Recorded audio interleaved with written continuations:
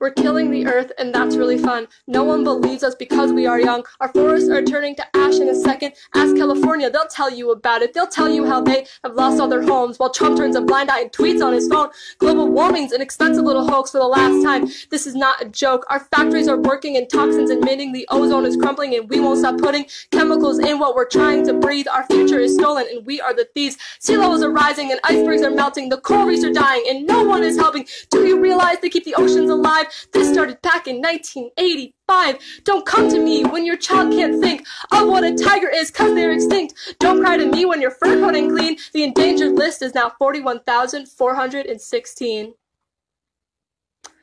Dear 2045, I don't think we're gonna survive. If you end up hearing this story, I just want to say, I'm sorry.